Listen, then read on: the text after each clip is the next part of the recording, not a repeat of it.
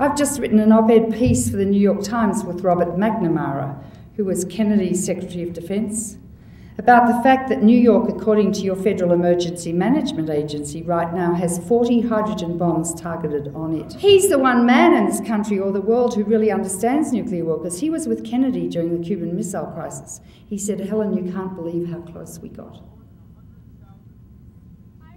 And the fact that none of you virtually know that we're all still on hair trigger alert, that tonight by accident we could all be annihilated. Temperature at hypocenter exceeded 6,000 degrees Celsius. Struggling through crowds of moaning dead. Mesmerized faces tilt back as the great cloud becomes an umbrella. The sacrifices that they had to make to open this park, even while most of them are still living in shacks, is absolutely incredible. When I'd made my second visit to Hiroshima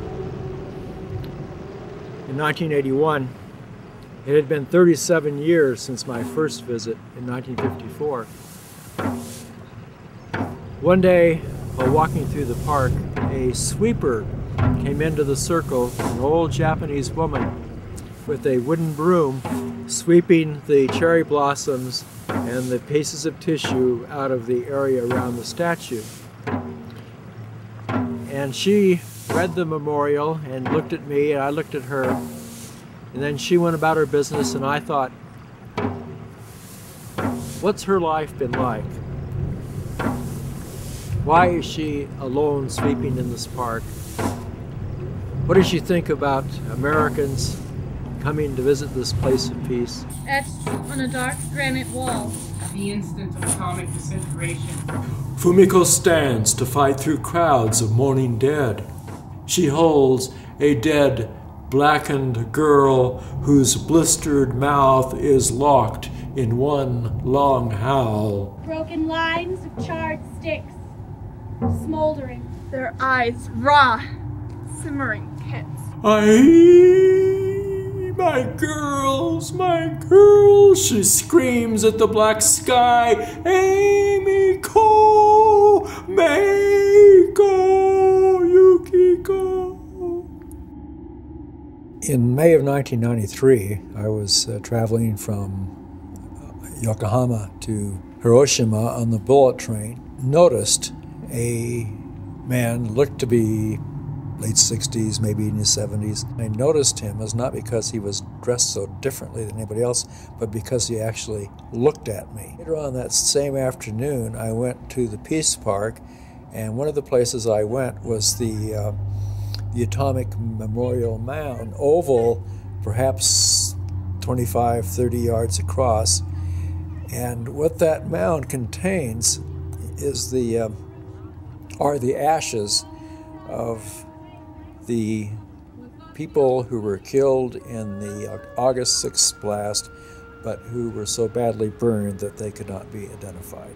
But I felt uncomfortable. So as soon as possible, I left, and it was raining pretty hard, and rather than looking at any more monuments, I went over to the Hondori Mall. After a few minutes of my sitting there sipping on a cup of hot chocolate, this man came up behind me and excused himself and engaged me in conversation, and it was the same man. He blinked once and focused on his gnarled hands, which he'd locked together in front of him. Most important was wife and daughter. I could never find their bodies. Excuse me? Maybe their ashes sleep in Atomic Mound. These people who have had every reason in the world to hate and perhaps thirst for vengeance build a park on forgiveness, acceptance, tolerance, brotherhood, hope for peace. I took 7 teenagers, and they were very bad up until I took them to the Peace Park that day. And they were, they were silent for a whole day. They're complaining about the hotel room and the meals and everything. But then we went to the park, they were silent, and it's this incredible sense of soullessness. Nothing is given back. All has changed. Forever changed. In the vitally important precaution of dusting each other off, the lowly broom becomes an item of military significance.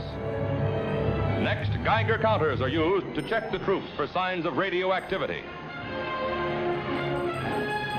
Marching out of the shadow of the awesome fighting men, symbolizing America's determination to keep strong in a restless world. I didn't get diagnosed for multiple myeloma until summer of 2002. I was playing racquetball at the community center, and as most of you know, that's a fairly kind of a contact sport. And I broke a rib bouncing off a wall, and I didn't think I had bounced that hard, and I'd certainly taken a lot harder hits in the years I've been playing racquetball. 6 weeks later, my wife and I were traveling in southern France, and I turned around to pick up something off of a suitcase in the back seat, and just the process of turning around broke another rib.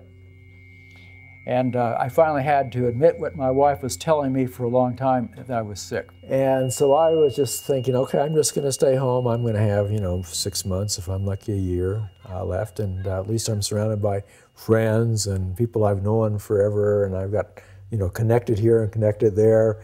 And I have a good support system. So I'll just stay here and be comfortable rather than going off to Mayo Clinic for 3 months for something that could kill me. The cracked world has blown away. I couldn't think of anything to do to take arms against the sea of troubles. I almost gave up with him, I think. But Rad persisted, and he keeps a lot to himself. So when he was in his real depths, I sometimes didn't know it. I was sitting up there at my desk one day, looking out the window after about 3 inches of fresh snow. This is in December. Looking at some ski tracks that had gone down the street and feeling pretty sorry for myself because I love to cross-country ski as well as downhill. And Miles Davis, Kind of Blue, is playing in the background. And all of a sudden, I'm sitting here and I feel my shoulders moving. And I kind of ignore it, and I'm still trying to write. And, all of a sudden I can feel it in my back, and I realize that my body that I thought was totally closed down was responding to Miles Davis. Hope. No more that yearning born of desperation. My heart. And the next day, I called Mayo Clinic and said, I'm coming in for that stem cell transplant. About face, turn from the fireball, turn and leave the trench. Being a caregiver is a major chore. I wasn't always good at it, but I tried to do my best. Sometimes I was pretty grouchy. That's understandable. Or scared. It's a hard chat. Mostly scared.